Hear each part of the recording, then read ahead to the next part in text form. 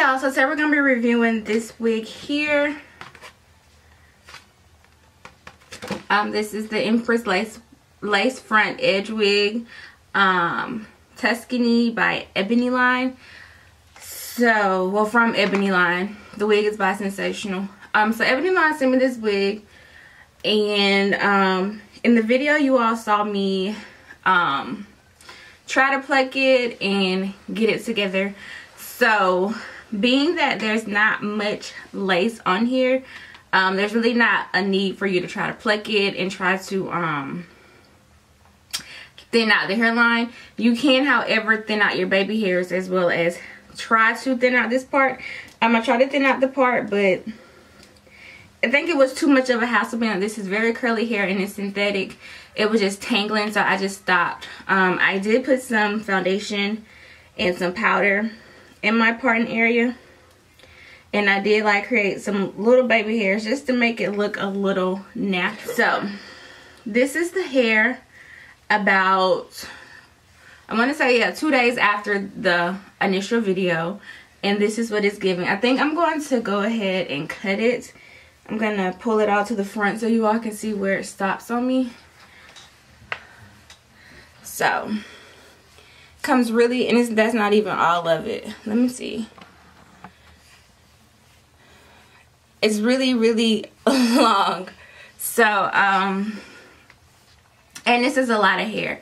If you're not into the va-va-voom-ish hair, this is not for you.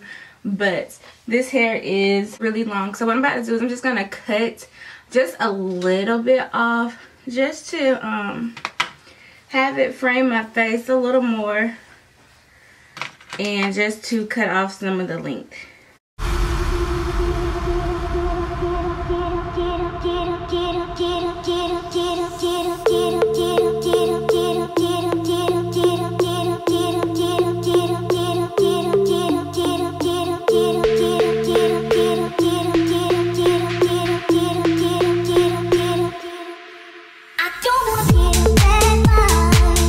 And I have this side just tucked back behind my ear with just a little piece just hanging. Whew. So now I'm about to just go in and cut some of this length just because it's long. Okay, so I'm gonna split it down the middle. And I just wanted to be right around, I guess, where my nipple stops. So I'm just gonna cut it from right there.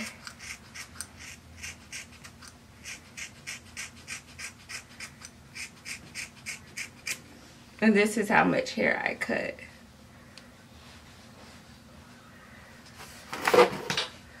And then we're gonna do the same thing to the other side.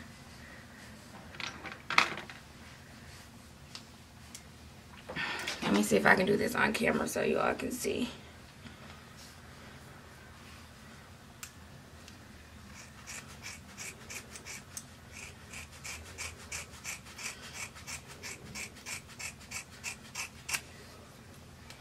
And again, that's how much hair I took off. So now the hair is at a pretty doable length, and it's still va-va-voom-ish. This is a pretty wig, especially if you want to try out the big curly hair and not spend all your coin, you know, to begin with. This is very pretty. I showed you all the lace. It's not really, you can't do too much. I think you can turn it into a middle part, but you all know how I feel about middle parts. But overall, this hair is pretty.